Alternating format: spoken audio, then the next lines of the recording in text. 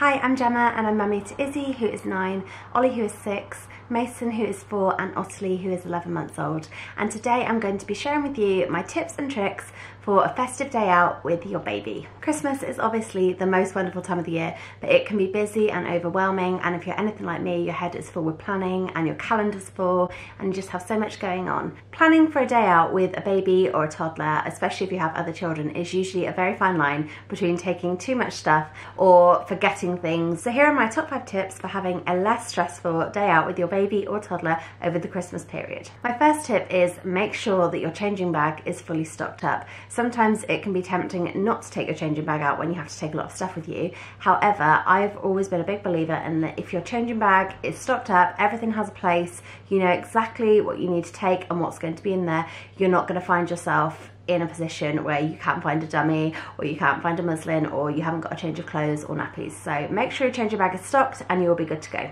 So my second tip is to invest in a thermos if your baby is anything like mine. So she's 11 months now, but she still is very keen on having her milk warm. And when you're out for the day, that can always be a bit tricky if you need to find some way to heat it up. So we have a really good thermos which we can just put the hot water into and stand her bottle in it so that it's the perfect temperature when she's ready to feed. My third tip is that at 11 months old, Ottilie does still really like her milk. Something I found useful is to take a carton of ready-to-drink SMA Pro follow-on milk out with me, which is easy and convenient on the go.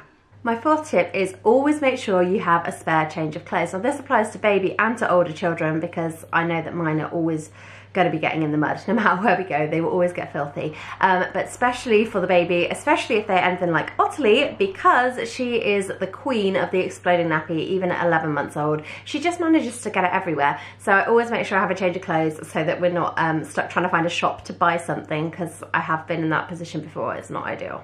And my fifth and final tip is utilise your pushchair. Now, some people would say to have a smaller type pushchair, like an umbrella stroller for a day out. I like my big pushchair. I've always been a big fan of having my big pushchair with the big basket.